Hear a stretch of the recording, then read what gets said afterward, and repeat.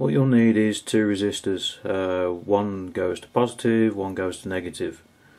Now the negative one is a 2.2k resistor, which is the lower one that you can see, and the top one, which is the positive, which is a 22k resistor. Now I don't know if you can actually see it.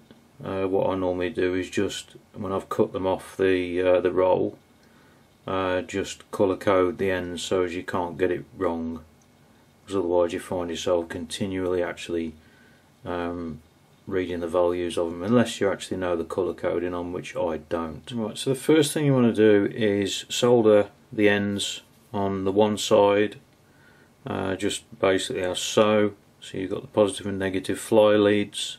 So the next step is to solder a fly lead on the sensing side where you've just joined the two resistors, and obviously heat shrink, but I will actually heat shrink the whole thing when I've finished it.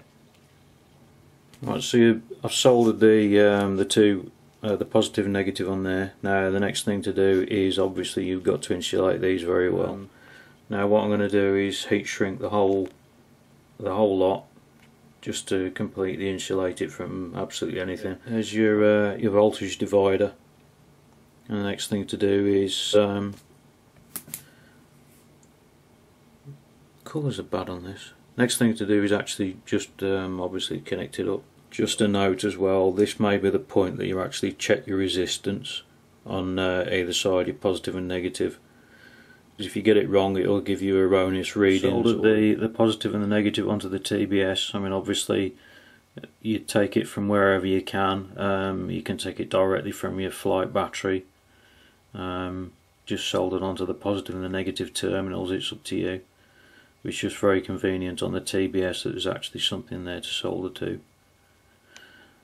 So the next step is just to connect it.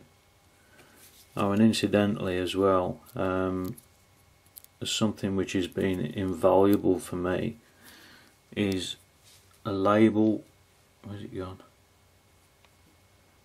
A label maker. So quite simply, then all you do is you connect the voltage sensor to pin number 15. Hang on, pin number 15, and the current sensor, basically off the TBS, which you can't see, it actually is the wire.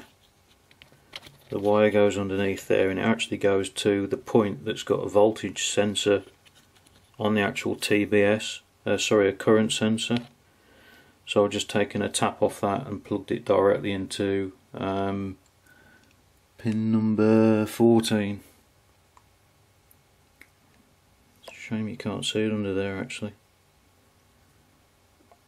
So we've got the voltage sensor wired in there. Now what I generally tend to do is put some hot glue or something over there, some liquid electrical tape or whatever you know what you can get hold of, and obviously tidy your wiring up.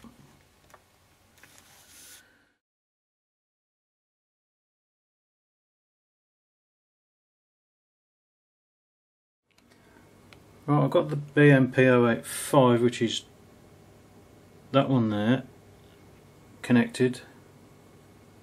There's quite a few wires on here.